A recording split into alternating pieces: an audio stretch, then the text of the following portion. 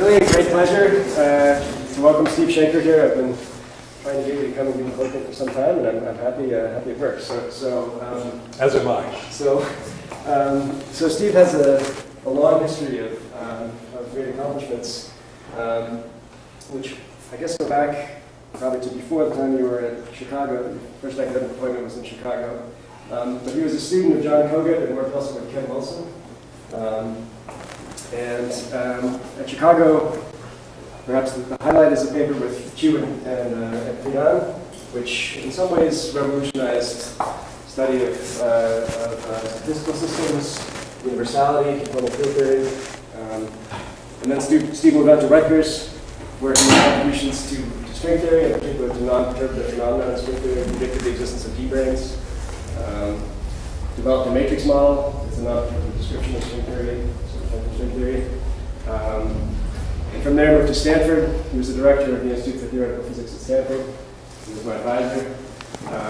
And did work there on cosmology, black holes, thinking about the multiverse, and now quantum chaos.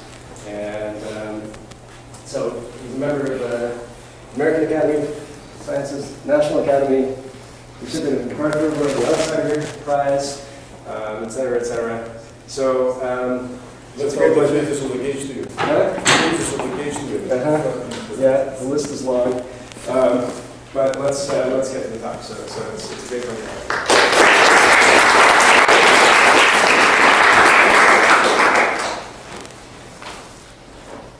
Well, it's a real pleasure to be here. And it is one of my greatest accomplishments to have students like Matt and a few others. As you get older, you realize your students are a lot of what you read in the subject. And I'm glad to have left some degree here at NYU. Well, what I'm going to talk today is about the connection between what seem like superficially two different areas of physics, quantum chaos and quantum gravity. And to start explaining this, I want to talk about each of these subjects in turn. And let's start by talking intuitively about what we mean by chaos. At its simplest level, imagine you have a box containing a bunch of atoms. And just think classically. Classically, these atoms rattle around, they collide with each other, and they move in a rather irregular way. These collisions change directions dramatically, and atoms collide, and there's this rather chaotic, irregular motion that you can imagine intuitively. If you imagine a group of points on phase space, a rather regular group, and watch it evolve, this disk of points will move in a kind of finger-like way, and pretty soon it will cover phase space rather uniformly. And it's this uniform covering of phase space that lets us use ideas from statistical mechanics, and in fact underlies the notion of thermal behavior. And so these strongly chaotic systems with these wildly irregular collisions is why we can talk about temperature and entropy and other basic statistical mechanical notions. But now let's turn to quantum gravity, in particular the central object of gravity of black holes. When you add quantum mechanics to black holes, one of the big discoveries of 40 some odd years ago now is that they're thermal. Bekenstein taught us that they have entropy related to the area of the event horizon divided into Planck-sized cells.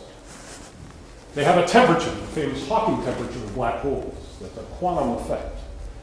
And given that all our usual experience with thermal objects is that they're chaotic, this suggests that quantum black holes are chaotic. Well, this suggestion was around for a long time, but it really became a certainty with the advent of what's called gauge gravity duality. And what I mean by that is that certain quantum gravitational systems are precisely dual to non-gravitational quantum systems. And what a duality means in this context is a map, a dictionary. That if you have a system of quantum gravity and a non-gravitational system, there is a dictionary that lets you translate concepts from one to the other and back in a precise way.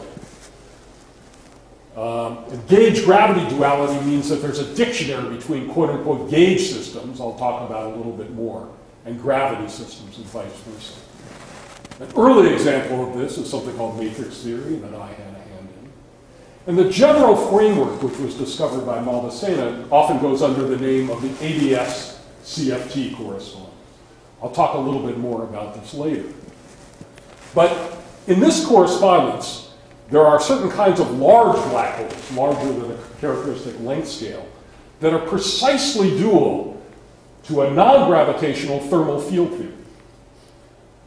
Ordinary non-gravitational systems that are thermal because of chaos. Here it's quantum chaos. And so therefore, running through the dictionary, these large black holes must display chaotic behavior, at least as filtered through the dictionary. And that's what we're going to talk about today. So to do so, I have to review this gauge gravity duality dictionary just a bit. So the way you think about this is you think about a cylinder, a solid cylinder. And in the center of the cylinder, you have a certain special kind of space called anti-de Sitter space. It's really an infinite radius cylinder, but don't worry about that for now. The negatively curved space, don't worry about that either. For now, it's just a space. And here it's space is two-dimensional in the bulk, one-dimensional time. And then there's a boundary of the cylinder that's one-dimensional space and one-dimensional time. On the boundary of the cylinder, there's a quantum field theory. Here are one space, one time quantum field theory. It's a special type of field theory called a conformal field theory. Don't worry about that either. Okay. And the fact that this boundary field theory can generate an extra dimension, the radial direction of space, is what goes under the name of holography. You have a non-gravitational system on the boundary that can fill out gravity in the bulk. Now, only special CFTs are holographic. The canonical example is a kind of gauge theory of the kind used to describe, let's say, the strong interactions that has colors of quarks. We usually care about 3 colors of quarks. But now let's imagine that there are n colors of quarks and n is large. It's a gauge theory with n colors. It's good that it's supersymmetric for various special reasons. Don't worry about that either. Turns out it's a good thing about working at finite temperature that supersymmetry is almost unimportant. Okay, so we're there. One of the pieces of the dictionary is that G Newton, that n stands for Newton, is of order 1 over n squared, where here n stands for the number of colors. These n's are just a coincidence, I think. I'm pretty sure. Okay, so here's what a black hole looks like. This is space. Here we have 2 dimensions of space on the boundary, 3 dimensions of space in the bulk. The boundary theory is hot. See these little tadpole-like things? Those are the gluons of the gauge theory running around colliding with each other. In the bulk, the analog of this thermal state is a black hole, one of these large black holes. Time is suppressed here. This gauge theory has n squared quanta. You have a gluon carries 2 color indices, so there's n squared gluons roughly. In QCD, there are 8 gluons. 8 is almost 3 squared. Okay? When n gets large, it's basically 3 squared, n squared. So you have an entropy related to the number of fields, that's n squared. And this motion is chaotic, so in some sense, black holes must be chaotic. That's the line we're going to pursue. Well, let's start exploring this dictionary a little bit. One hallmark of chaos is relaxation of thermal equilibrium. Take that box of atoms bouncing around, and imagine moving a few of the atoms so the density is higher locally. Well, it'll relax back because of collisions to the uniform density you started. Such relaxation is described by a relaxation time, not called T sub r. Sometimes I call it T sub d for dissipation. It's the same. And you can diagnose this by a correlation function of certain operators in the theory. Here's a correlation function. Some operator at time t correlated with some operator at time 0. This could be time ordered or retarded. And it should go like exponential of time over this characteristic relaxation time. At long time, it settles back down. Here it settles to 0. It can settle to its uniform value also. And here these brackets mean thermal expectation value at a temperature T, which is 1 over beta. I'll use beta a lot. That's inverse of temperature. Now, the gravitational dual of relaxation, that is, if you use this dictionary, what does it mean to perturb the system and let it relax? It means you change the black hole geometry a little bit and let the black hole recover its uniform consideration. It's a very well-known thing in the theory of black holes that there are modes of vibration of black holes that cause the black hole to ring and settle down, to ring down back to its quiescent uniform configuration. And these modes are called quasi-normal modes. They ring and damp, and the damping rate is just the analog of this relaxation mode. Well, usually when I talk about this subject, that's where I stop. Quasi-normal modes are a well-known piece of the theory of black holes. Okay, next subject. But in the last couple of months, I can do a little bit better because quasi-normal modes have actually, well, almost been observed. This is this marvelous data from LIGO about this collision of two black holes, where you notice them merging, ringing, and then ringing down. Now, you actually can't see the quasi-normal modes in the data. It gets buried beneath the noise, unfortunately. So I've had to reproduce a theoretical template that's the best fit to this data. Here is the black holes inspiraling, they merge, and then they finally ring down. And the quasi-normal modes describe this last little bit where the linearized theory is accurate. So those are the quasi-normal modes that if this thing was an anti-de Sitter space, with a special kind of structure, this would be describing this thermal relaxation equilibrium. So not only are these things well known in classical general relativity, they're part of experimental science. Now, this relaxation of the relaxation of certain quantities is especially interesting if they're conserved quantities, like charge or momentum. These relaxations, they're harder to relax a conserved quantity because it has to flow out through the edges of a region. And so the rate of relaxation is related to transport coefficients. To relax charge, you need conductivity. To relax momentum, you need viscosity. And so, in fact, correlators of the currents corresponding to charge or momentum tell you something about these transport coefficients. So, for instance, two-point, it's actually retarded correlators of stress tensors, lets you compute viscosity. This is Kubo formula for those of you that know this stuff. But we can then use the dictionary to do this in gravity. Holography is the name that usually goes under these calculations where you transfer something from the boundary into the bulk. So you can compute the quasi-normal mode of perturbing the black hole, in fact, by a graviton perturbation, and that will give you, let's say, the shear viscosity of this boundary gauge theory, usually called eta. This calculation was done to great effect by Policastro, Son, and Stereos. And they showed that the shear viscosity divided by the entropy density, which is computed just because of the Bekenstein entropy of the black hole, gives you this wonderful number of 1 over 4 pi. This is cleverly set up, well, in H-bar and cables that are set to 1 for this. Further, Cofton, Son, and Sternetz looked at lots of substances, and using other arguments, they argued that this viscosity should be the smallest possible in any substance. Now, I have to remind you that for viscosities in transport are produced by collisions in a gas. And viscosity is this peculiar thing that the faster the collisions, the more collisions you have, the lower the viscosity. You have very few collisions, momentum can be transported very efficiently. So you have a large viscosity. It's like a conductivity. It's a little counterintuitive. So saying that you have a low viscosity means collisions are very fast. And so they argued that the collisions were fastest in this gas dual to an Einstein gravity black hole. And this is a wonderful conjecture that we know actually to be violated by small amounts, but it still provides a standard reference value to think about. And in fact, the time scale of the collisions that you would get from these formulas is a characteristic strong coupling time scale, h-bar over k Boltzmann times the temperature. This is a natural time scale in any thermal system. In fact, this time scale should have a name.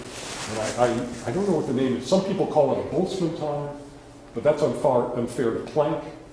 It's not the Planck time, because the Planck time means something else in quantum gravity. So we need a better name for this basic combination. I'll just call it the strong coupling time scale. And that this is ubiquitous in quantum transport has been emphasized by many people, including Subir and Sachin. But now there's actually another hallmark of chaos that actually gets folded into relaxation, but it's distinct. And that's the butterfly effect. Typically in chaotic systems, strongly chaotic systems, you have sensitive dependence on initial conditions. The slogan comes from a butterfly, let's say, flapping its wings in Washington Square Park, I don't know where Bernie Sanders ran. Will propagate and get amplified, and a few days later there'll be a snowstorm in the Sierra Nevadas. That will be a good outcome. Maybe it'll be something worse, a hurricane someplace else. But small effects get amplified because of the chaos in the system. The slogan is the butterfly effect. Now, usually when you give colloquium, you try to find interesting, vivid graphics. I was looking for a graphic of a butterfly flapping its wings and doing something else. And there are such graphics, but they're not much better than I could draw. The best graphic I could find is this one. This is a poster from a movie that I think appeared in 2012, and the tagline, which you might not be able to read, is that change one thing, change everything. As far as I can tell, this movie came out in 2012 and it didn't change anything. So this is an example of how our world of popular culture is not completely chaotic. So that's a cautionary tale. Some systems are not completely chaotic. You have islands of order immersed in islands of chaos. Let me try to be more mathematical about what we mean by sensitive dependence on initial conditions. Let's look in classical mechanics. Let V of 0 be a point in phase space. It's described by some P's and some Q's. And then take a nearby point, V at time 0 plus delta V, also at time 0, and evolve these 2 points in time and ask how the deviation of these 2 points changes in time. The norm of this difference typically grows exponentially in time when you have a strongly chaotic system. You can imagine a collision changes things by a factor of 2, and every collision you get an extra factor of 2. Things build up exponentially. Whoops. And the rate of exponential growth is a number that's characteristic of chaos, called a Lyapunov exponent. It tells you how fast chaos develops. And we'll be talking a lot about this rate of growth of chaos throughout the time. Now, there's a quantum analog of this butterfly effect that actually hasn't been studied that much. And the study of it and its gauge-gravity dual will be the focus of this talk. And I'm going to describe, the new work I'll describe is work with Douglas Stanford, who's now a postdoc at the Institute for Advanced Study, and Juan Maldacena, who you know, who's on the faculty at the Institute for Advanced Study.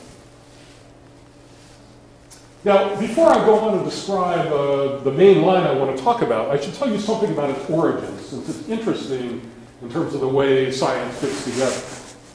In fact, the origin of this work was not people studying chaos. It was actually in the world of quantum information, where people were studying strings of n qubits in two-dimensional Hilbert spaces, and wondering for various purposes, including cryptography and testing quantum gates, how would you build fast approximations to random unitary operators acting on non-qubits? Now, time evolution is unitary. Quantum chaos clearly has something to do with random unitary operators. So how fast you can make them has something to do with how fast you can make chaos. And so in fact, these authors found a certain circuit that could make a pretty good approximation to a random unitary very fast. And a log n timescale for n qubits. If you think of n as something like the entropy of a system, this is like log of the entropy. And we'll see this timescale emerge later on. This timescale was connected to a basic timescale in black holes by Patrick Hayden and John Preskill. And the connection to gauge gravity duality was first made by Sekino and Ray Suska. who coined this kind of chaos as scrambling. And it was to try to make this work precise that initiated the work I'm going to describe. Well, to make this work precise, to make a notion of quantum chaos precise, we need a precise diagnostic of what we mean by quantum chaos. Well, the first idea is to mimic this Lyapunov definition carefully. Take two states, chi and chi prime, that are close together in Hilbert space, and evolve them in time and watch how they separate. Well, this idea fails immediately because time evolution is given by this unitary operator. I've set h bar 1 as I will often do here. But a unitary operator doesn't change the difference between vectors. It doesn't change the distance between vectors. So even if these states stay out close in Hilbert space measure, they stay close. So this is not what quantum chaos is about. Even though this is the first thing that I thought about, the first thing everybody tries about. If you want to think about the subject, don't try this. Here's a good thing to try. Be motivated by classical physics. Roughly speaking, in classical physics, we want the derivative of, let's say, a coordinate at time t with respect to its value at time 0. This grows exponentially in time if you have the opposite. But semi-classically, you can write this derivative first as a Poisson bracket. That you can do in classical physics, using the notion of Poisson bracket in Hamilton's equation. And then you can use semi-classical quantum mechanics to relate this Poisson bracket to a commutator of q at t with the corresponding momentum at time 0, with the appropriate 1 over I h bar. This, although we didn't know it, was actually noticed by Larkin and Ovchinnikov in the 60s. It was hidden in a typically unreadable Landau Institute paper from that time. So this has been known for a long time. And so let's define a figure of merit. We'll call it C of t, which is the commutator squared to avoid any cancellations. And let's say it's thermal expectation value. This should go like something like h bar squared e to the lambda, 2 lambda t. And so this is an example of a quantity in quantum mechanics that should be sensitive to Lyapunov behavior. But now let's think about what it would look like outside of the realm of semi-classical quantization. Let's give a general picture. And the general picture is quite simple. Think of an operator in any quantum system, quantum field theory, qubits, anything, evolving in time. I've written out what the Schrodinger, the Heisenberg operator is. It's time evolution forward, applying an operator, and then time evolve it backwards. But if this operator were simple, let's say it was very simple, the identity, this factor would cancel this factor exactly. If this is a very simple system, like a free field theory, this evolution doesn't do much. It might, let's say, move the spatial position of this operator. But if this Hamiltonian is chaotic, going forward in time, applying a very simple operator, and then going backward, you might have a wild lack of cancellation, because a small perturbation can touch off exponential chaos. And so then W of t could be a very complicated operator, made, let's say, out of many Pauli matrices. Whole string sums of products of large numbers of Pauli matrices. And the kind of complication of that operator would be a signature of chaos. You can diagnose how complicated an operator is by commuting it with a reference operator, let's say a Pauli matrix of a certain kind, and asking how this commutator grows. And so this is the same diagnostic we saw before, but argued for on general grounds. The minus sign gets rid of the anti-emission character of the commutator. And so this in general is the kind of diagnostic one wants to study in quantum systems.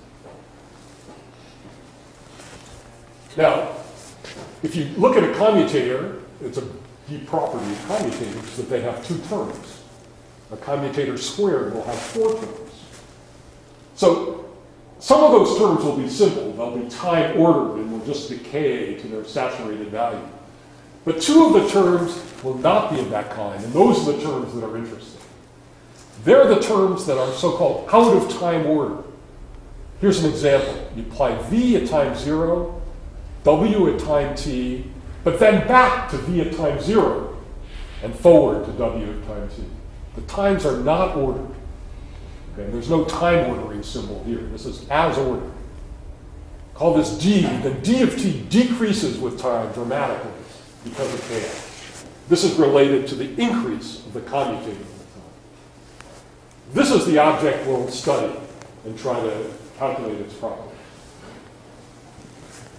Let's talk about how you would actually measure d in a laboratory, though, to get a feeling for it. Well, to measure d, one has to evolve time forward from 0 to t, apply w, and then back to apply v, and then forward again to measure w. In a laboratory, moving forward and backward in time is challenging. Okay. But there's another way that you can effectively move backward in time, and that's to reverse the sign of h.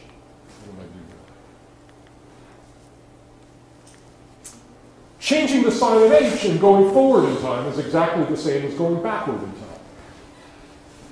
And in fact, this particular process has been known for many years.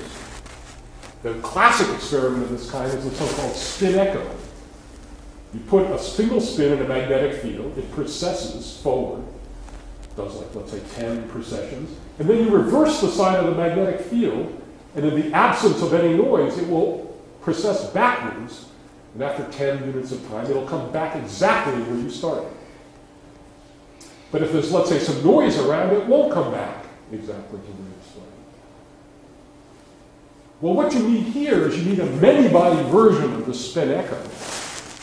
And after you evolve forward, let's say, by 10 units, you perturb the system a little bit, and then when you evolve backwards and see how close you come back to where you started.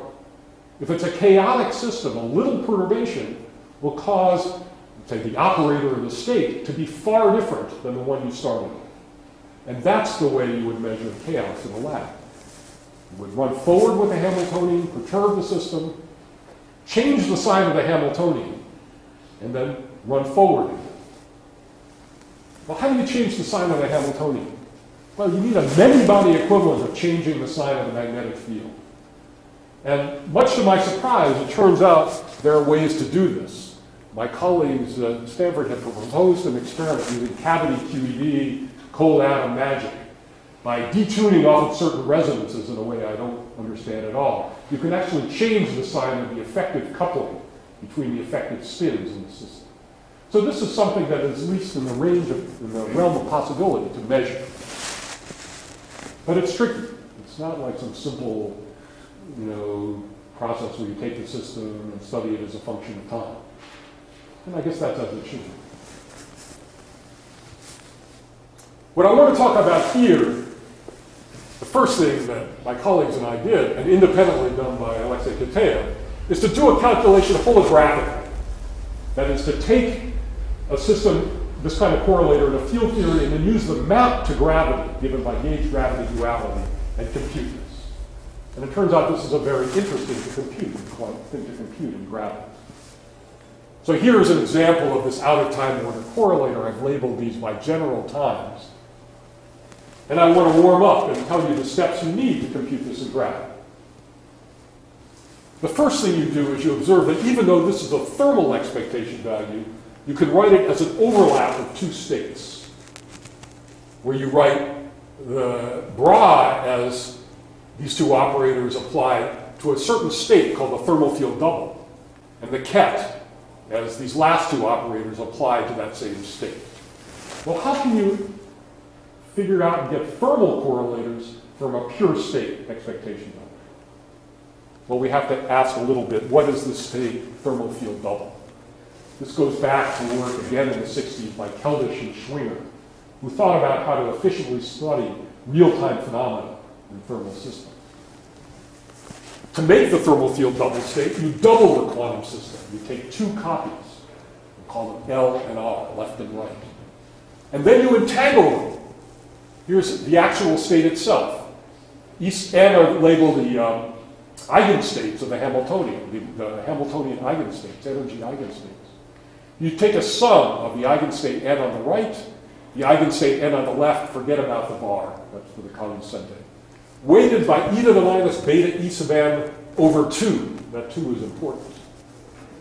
So you've entangled these two systems, and you then just look at the right side, compute this matrix element. A short calculation shows it's exactly the same as the thermal expectation value of an operator on the right.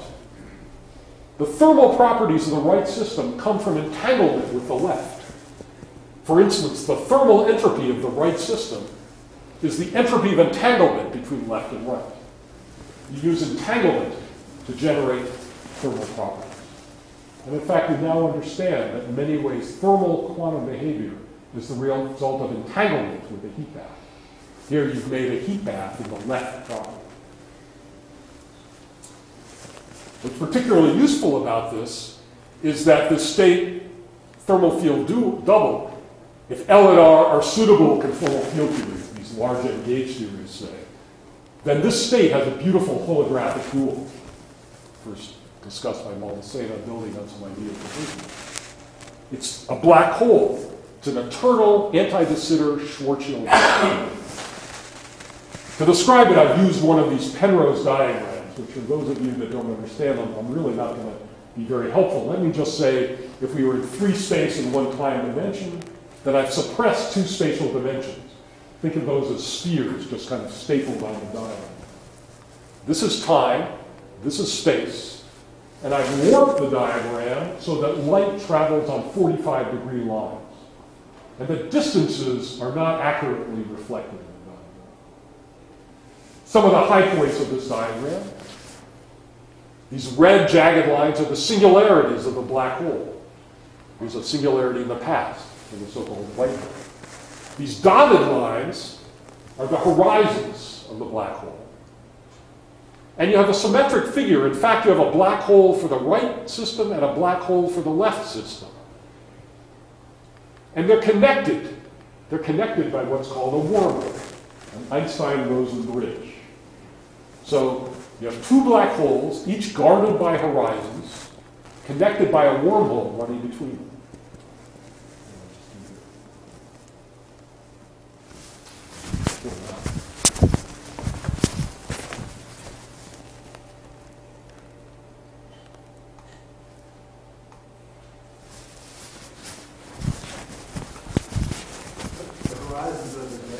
The horizons are the dashed lines here. They're running at 45 degrees. They light like lines. There's one other point I want to make. This is an eternal black hole. So if you're looking at it from outside, one point I forgot. These vertical lines are the boundaries of this cylinder. This is where the conformal field theory lives. Here's where the right conformal field theory lives. That's why I called it right. Here's where the left conformal field theory lives. The left. There are 2 conformal field theories, doubled. That's corresponding to these 2 black hole boundaries. In flat space, you'd often see these boundaries as triangles. What makes it anti-de Sitter space is that these boundaries are vertical lines. None of that you have to worry about. You have to just worry about the fact that there are 2 black holes connected like that. Well, let's see, there are several comments. Here's one comment I wanted to make. In the central region, near the horizons of black holes, if the black hole is large enough, space looks locally like Minkowski space. The curvature is weak. There's a symmetry of this whole configuration. If you're far away from a black hole looking at it, if it's eternal, it's independent of time. So as you go upwards in time, things don't change. So you have a symmetry of going upwards in time. It turns out you need to go down on the other boundary. So there's time translation symmetry. In the central box, it's locally Minkowski space. The symmetry here is not translation in time. It's another natural symmetry of Minkowski space, which is boost symmetry. To describe boost symmetry by an additive parameter, like translations in time are, the additive parameter describing boosts is the rapidity.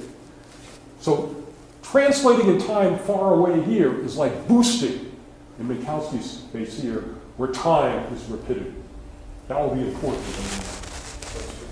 Rapidity is the additive number that describes a boost. So the amount of energy you get is e to the rapidity.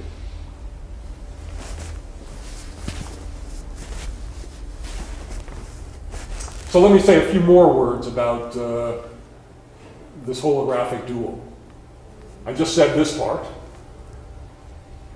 The temperature of these two thermal systems is just the Hawking temperature of this bulk black hole. The entanglement entropy is the thermal entropy. Well, that's just the black hole entropy. And further, we see that the entanglement of these two regions seems to have created some geometry linking them, this wormhole. So this is an example of a very important set of ideas that's been developing in the last, let's say, of order 10 years. The geometry itself, here this connected black hole geometry, is basically built out of entanglement of quantum systems. So there's a slogan that geometry is entanglement. This seems in many ways to be really true. And a specific slogan having to do with situations like this is that EO, Einstein-Rosen bridge, is related to EPR, the entanglement of EPR pairs. And this is a slogan that I'll say that in subsequent discussions. I won't say much more about these, but this is a really important set of developments.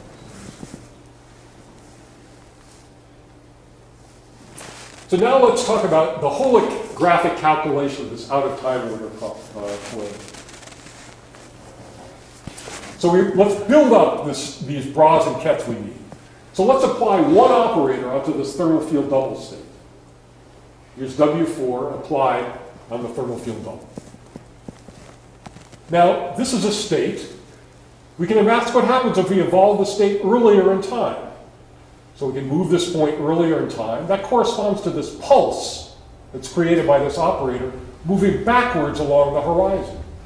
As you evolve states in a black hole, pulses, backward in time, they get very, very close to the horizon. So this pulse here is very, very close to the horizon. Now we can take that state and we can apply the second perturbation at T3. That's the operator V at T3. That creates a pulse here close to the horizon. So this ket corresponds to two pulses, both close to the horizon. So we've manufactured the ket we need as half of the matrix element that will make our out-of-time order correlate. Now let's make the bra. This is the ket just reproduced here. The bra is V at T1, translated forward in time to T2, and W applied at T2. So that's a state with pulses far up, but again, two pulses close to the horizon.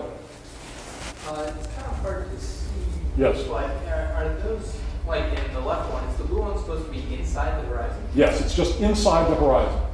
It's to the right of that horizon line. So it's in this region here that's hard to see. Well, now what's interesting is to compute the overlap of this ket with this bra. That was what D was. But again, you can see if you follow the evolution of this state forward, this is the ket, you'll have a collision occurring at this bifurcate point where the two horizons collide. And this will be like the outstate, the products of the collision. So what we're really computing in D is an in-state inner product with an outstate. We're computing the S matrix element for a kind of collision. This funny out-of-time order property is just what you need to study a standard time-ordered scattering process in the bulk of the black hole. So this is a crucial correspondence. This funny out-of-time order behavior produces a globally time-ordered scattering process that we can study using standard scattering processes in gravity. So this is an S matrix element in scattering of these two pulses. If these pulses scattering by exchanging a graviton, we can calculate using perturbation theory what this phase shift is. G Newton is the strength of gravity. And gravity has the property that it grows with energy. Here it grows like energy squared. Little s is called Mandelstam s, is the center of mass energy squared. And this reflects the fact that gravitational scattering grows rapidly with energy. This is the kind of scattering we're interested in. Well, how high is the energy of this collision? Well, here we use the fact that translations in time are like boosts in the near horizon region. And again, t is the rapidity, so the energy grows exponentially in t. So the energy is exponential in time, and the factor in front is just the temperature squared. So we find out that energy is growing exponentially in time. So this collision is becoming exponentially stronger in time. Exponentials in time are interesting for chaos. Just remember that. Now, this exponential in time is very important. Another way of thinking about it is that a wave packet, to escape the near horizon region, let's say one of these near horizon regions, with energy, thermal energy, at time t, it must have enormous energy at time 0. There's an enormous redshift as a mode digs itself away from the horizon and gets far out. I guess I've written it a blue shift. As you go back in, the modes are blue shifted. This exponential redshift is the same as this boost factor. This is a basic property of black hole that drives this process. This conformal field theory is a large N-gauge theory, so G Newton is 1 over n squared. So putting it together, this phase shift is 1 over n squared, e to the t, and the right factor is 2 pi over beta. So here's our formula for this out-of-time order correlate. So summarizing, we get the collision of this state with this state. We get the S matrix element starts at some order 1 value minus G Newton, 1 over n squared, times something exponentially growing in t. It doesn't matter what these pulses are made of, because gravity is the same for any kind of stuff. And the slogan, the one thing you should take away from this talk, if nothing else, you should take away everything, but this one thing, is the onset of chaos is due to high energy gravitational collision with a black hole horizon. For those of us interested in gravity, it suggests that this kind of chaotic development is a particularly sharp diagnostic of horizon physics. It doesn't matter what's happening out here or out here. It's something happening right on the horizons. It's the sharpest test we know of horizon physics in this Is it a sign or is he one? I wish you didn't ask that. What was the question? Does the minus sign in front of this have any significance? I've been lying to you. Okay? This particular thing, if you compute it, this minus sign is there, but C1 is pure imaginary. Okay? Because this phase shift happens to be pure imaginary. The sign will be the right sign for a closely related quantity I'm going to introduce later. So it does have some significance, and you caught me out. Don't worry too much about it. The crucial thing is that this correction grows exponentially. Okay, so now we have this exponential in time, and now I want to make the analogy I was thinking about before. This exponential in time for a development of chaos reminds us of this exponential Lyapunov behavior. This is the point Kitaev made to us. And so in fact, you should think of lambda L here as being given by 2 pi over beta. There's a universal Lyapunov exponent in these systems, computed by gravity. And in fact, whoops, lambda L is K Boltzmann temperature over h bar. It's 1 over the strong coupling time. Lambda L is 1 over a time. So the same time scale, not surprisingly, emerges here. Again, at the factors of 2 pi. Is T the temperature of the black hole? T is the temperature of the black hole, yeah. And so the temperature of the black hole goes down with its radius? In this case, it doesn't. In these large black holes that you find in ADS-CFT, the temperature grows up with its radius. They have to be large enough that they don't look like little Schwarzschild black holes. If you want to study beyond this weak situation where you exchange one graviton, you can describe the behavior of one particle scattering gravitationally off the other by looking at the gravitational shock wave created by one particle and scattering the other particle off it. This is often called the Eikonal approximation. If you scatter a charged particle off another at high energies, you think of the classical electromagnetic field that one particle creates. This shock wave warps the geometry. It looks like this in Penrose diagrams. Remember, we were starting with kind of square Penrose diagrams. Don't worry about the dip of the singularity. The shock wave turns them kind of rectangular. And this is a picture of the change of entanglement between left and right that chaos produces. This is actually the way we first started thinking about this when Douglas and I thought about this. Well, this deviation, here's a picture of d of t, becomes appreciable when this exponential factor beats the 1 over n squared factor. And this happens at a time, beta over 2 pi log n squared, which is beta over 2 pi times the log of the entropy of the black hole. This is often called the scrambling time. And there's a conjecture of Sekino and Susskind, the fast scrambling conjecture, that this logarithmic growth is the fastest possible in any reasonable physical system. I'll talk about that in a minute. Well, at the scrambling time, G Newton times Mandelstam S is order 1. S is E center of mass squared. G Newton in 4 dimensions is 1 over m Planck squared.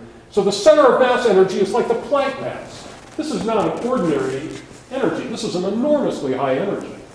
An ordinary Einstein gravity is not accurate here. In fact, you need to include stringy corrections or some other completion of gravity. And so we did this. We computed the stringy corrections, at least the leading stringy corrections, to this Lyapunov exponent. And in fact, it gave the standard Einstein value minus something. Stringy effects slowed down the development of chaos. In fact, this is a special case of a general result to these authors that says, in general, perturbative scattering can grow no faster than Mandelstam S to the first power. And this is based on general principles, unitarity, causality, analyticity. And this suggests, with the stringy result, that there should be a universal value. This Lyapunov exponent should be less than or equal to its value in Einstein gravity. This is very reminiscent of this viscosity conjecture of Houghton, Son, and Sterrenitz.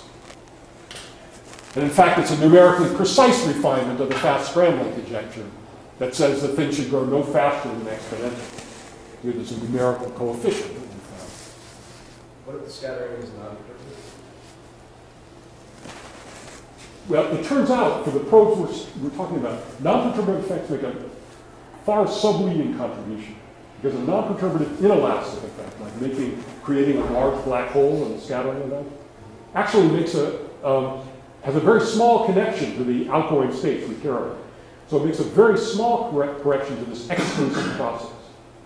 Okay, so in some sense, the biggest contribution to this exclusive process are the tails of the wave function that allow the energy not to be very big.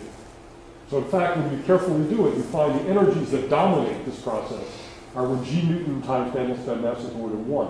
And their perturbative string calculations are accurate. Looking for those big inelastic processes is a very interesting thing. You need specially tuned operators. And that's something that's interesting to pursue. Okay, but for these kinds of correlators, it turns out they don't make it. You can show they don't make a big contribution. So, Juan Montesano, myself, and Douglas Stanford were actually able to firmly establish this bound on chaos. And we assume just that there are a large number of degrees of freedom, like n squared in the gauge theory.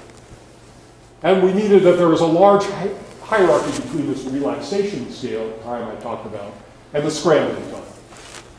Canonical example would be one of these large n gauge theories. And V and W would be operators that just, let's say, injected one quantum, so-called single trace operator.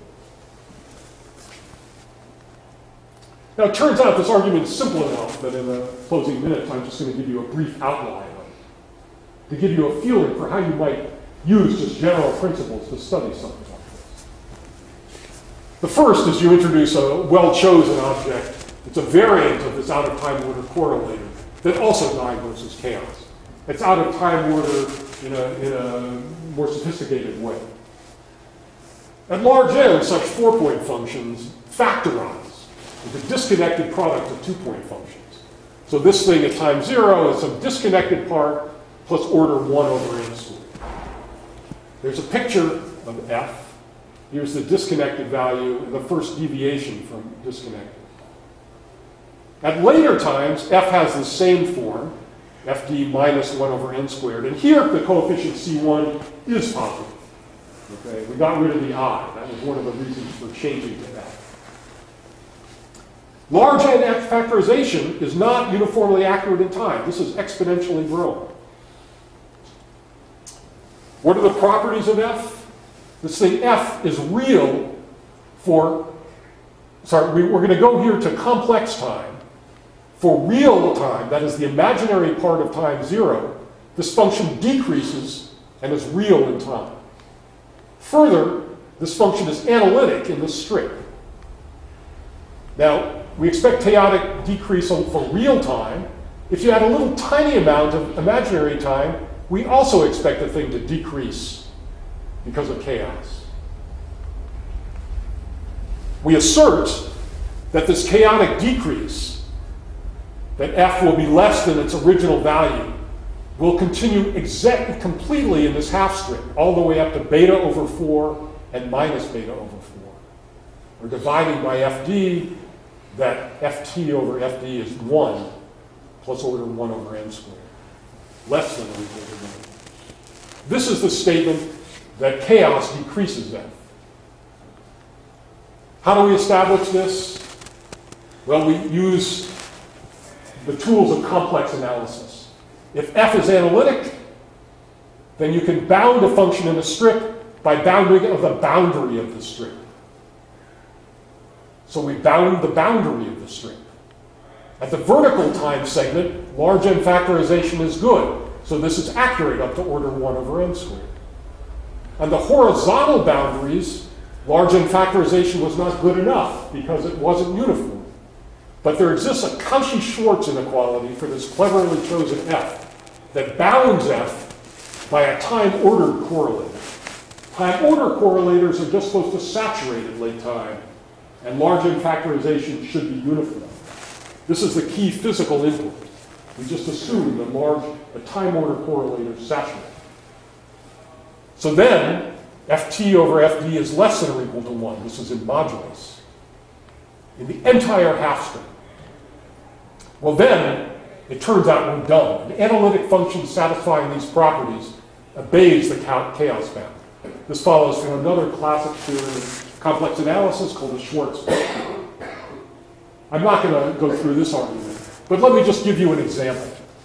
Suppose ft over fd is 1 minus an exponentially growing function of time. And the rate is called lambda sub L. Now suppose lambda sub L is enormous. It's 100 times the bound value. Then the decrease in f is enormously fast. But now let's move in imaginary time. Analytic functions, if they decrease fast in real time, they wiggle fast in imaginary time. That's what analytic functions do. They wiggle in one direction and decay in the other direction. If this function wiggles very fast, this minus sign will change into a plus sign for a small amount of imaginary time. But if this minus sign changes into a plus sign, as a function of real time, this function will increase. So it will violate this condition. So if this condition holds in the entire half strip, the strip is just wide enough to ensure that this condition violates the bound. So the bound follows from the width of the strip and this bound. So then we have the chaos. So we're in one of these happy situations where we have a general bound on the behavior of thermal quantum systems that's motivated by quantum gravity and holography, but that we can firmly establish just using general principles. And this is a nice situation to be in. So where do we go from this? Well, there's lots of directions to go. Let me just mention one direction that seems interesting now. You could ask the question, what systems saturate this chaos bound?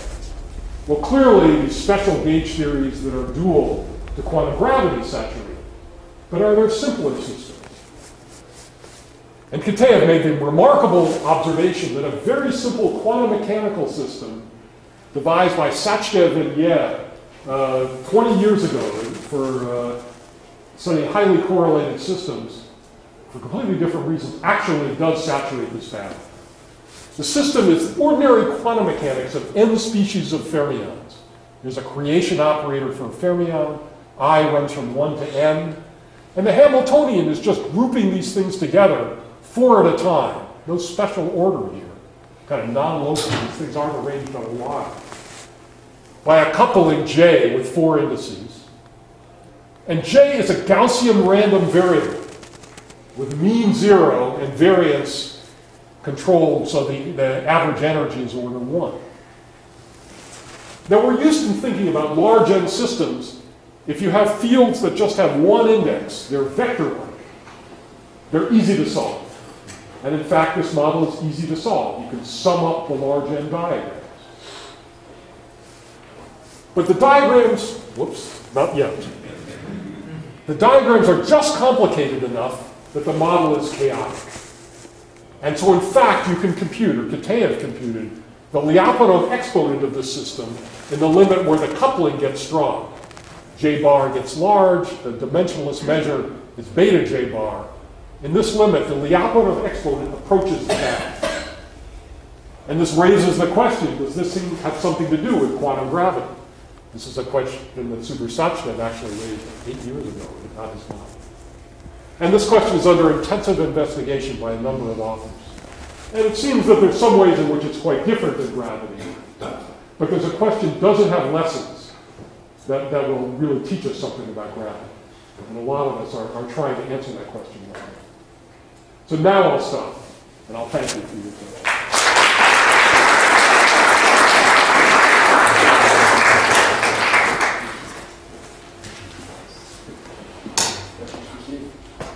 One question is that the chief model of this safety duality is n equals 4 is believed to be integrable or something. Yes.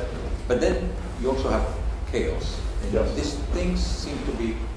Yeah, the crucial distinction there is the integrability of n equals 4 super Yang-Mills is for states whose energy is order 1. Okay? With the large n limit, and you look at finite energy states.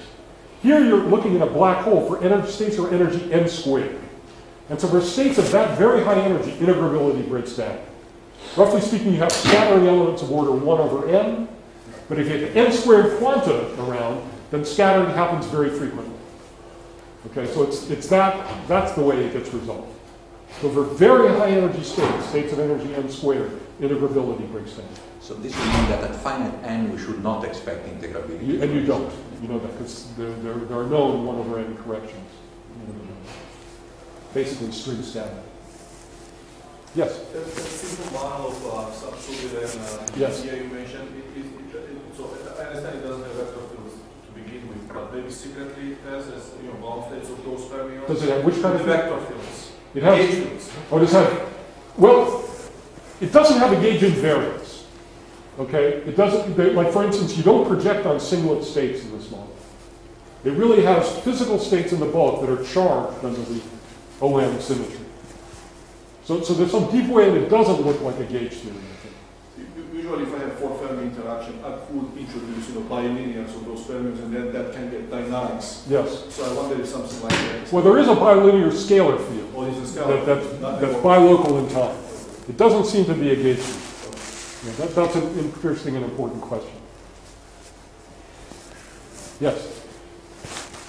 You were a little vague about what operators exactly we yes. expect to have this behavior. Yes. Can you sort of invert the argument and make a statement about what sorts of operators we expect to behave chaotically as opposed to...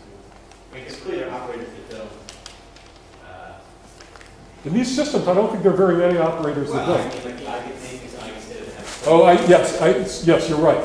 I see what you mean. Yeah, there's a basis dependence here. You assume that the system that there's a basis of what we might call simple operators. Like in a qubit theory, there would be a basis, let's say, of the Pauli matrices acting on one-dimensional system. And systems like that involve, let's say, just a few of the degrees of freedom in the system are those that you expect chaos. the whole In this form. case, these are the primary operators? But they don't have to be primary. They can certainly be descendants. They shouldn't be, the analog of you don't want operators that have order n fields in them that create very high energy states. Okay, but you're right, you need some conditioning like that. For those of us brought up on classical optics, what does holographic stuff have to do with? Where does the word come in? Huh? Where does the word come from? I mean, I know what it does in classical optics, but Yes. I don't know what it does here. Well, it's basically a word used by analogy. It's the word used that a theory on the boundary of a space could tell you something about the bulk of the space. Just like a two-dimensional hologram could tell you about an image in three-dimensional space. So it's an analogy. It's not a precise correspondence. Is it a misnomer then? I think a suggestive slogan would be a more positive spin. I have a question. So Yes. in the case of viscosity bound, Yes. there are some systems that seem to come within order 1 or order Yes. 2 factor of saturating it. Yes. Are there any known systems that come close to saturating this bound in the convex space? The SYK model. Huh? The chaos bound? Yes. This SYK model saturates it on But the. let's say something that can be experimentally. This could be experimentally realized by some cooled atom system. Okay. Not yet. There isn't an experiment yet. Is that what you're asking? Yeah. Nobody even knows how to do the experiments yet because you have to do this forward and backward in time evolution. The experiments are far more difficult than measuring viscosity. So it will take a system where you have enormous amounts of control, being able to invert the Hamiltonian or something. So the experiments haven't even, not a single experiment I think has been done yet, although there people are warming up to do it. And classically evident exponents are very far. Classical exponent, if you actually put the h bars back in that bound, as h bar goes to 0, there is no bound. Right. Okay, and you can certainly build a classical billiard table with as rapid a Lyapunov exponent as you want. You just have to have very high curvatures. Okay, so there cannot be a classical bound. Yes? Examples of holographic systems that don't saturate the sound? Yes. Yes, for instance, a system where the stringy effects are large. As I mentioned, stringy corrections reduce the Lyapunov exponent. So they take you away from the bound value. So if you happen to create a model, the relevant dimensionless parameter is the size of the strings compared to the radius of curvature of the anti-de Sitter space. If you happen to produce a model where the string length was a half the radius of curvature of the anti-de Sitter space, which you could do, then the bound would be violated by a factor, not violated, would not be saturated, let's say, by a factor of 2. Now, if you can imagine a system where the gauge theory is weakly coupled, when the bound is violated by a lot. Not violated, is not saturated by a lot. In a genuinely weakly coupled system, chaos is very slow, because the collision time is very long, and so it takes a lot of time for chaos to build up. So if you have a theory with a really small parameter, and collisions happen once every 10 years, then chaos cannot develop quicker than the 10-year time scale. So any theory with a very weak coupling will not achieve the bound by a lot. That's what happens in a solar system. For instance, yeah. Yeah. I'm not sure my question will make sense, but maybe I misunderstood. You mentioned that the quantum phase on the boundary Yes. is related to the scattering of the whole Yes. from. Can you say what happens to the entanglement? Does the entanglement of both sides remain complete through the entire process, or is something being observed? Excellent question. That question makes lots of sense. I should have spent a little. This is what the geometry looks like after you have this shock wave passing through it.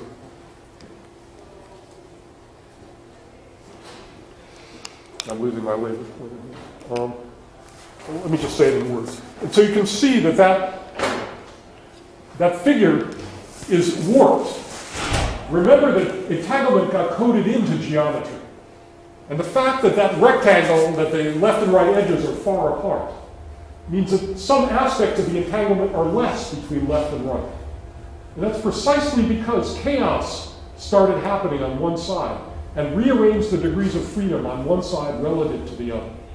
So the technically correct statement is special local entanglements on the left side and the right side are decreased by the action of chaos. Okay? And it's reflected in the warping that you see in that picture. The greater length that is established in left and right sides. Does this warping relax to the original geometry later? No, it actually stays. It actually, at a very long time, it stays. So once chaos is set in, you've really disrupted the left degrees of freedom from the right. Another way of saying that is, even though one side looked thermal, the relationship between left and right was very special in this thermal field double state, very non-generic. And once you let chaos rack, it destroys that special arrangement. Okay? So thought of as on one side, it looks thermal and random. But thought of as a two-sided object, it's a really special state in the two-sided Hilbert space. And once you let chaos act, forget it. You're done. Okay? And in fact, if you apply multiple perturbations, it just gets worse and worse. We built a geometry where you apply a lot of these perturbations, a lot of shock wave. The wormhole just gets longer and longer, reflecting the fact that left and right know less and less about each other. So it's bad. Now, it's not as bad as it could be, but it's pretty bad. Okay, let's thank Steve again and continue the discussion.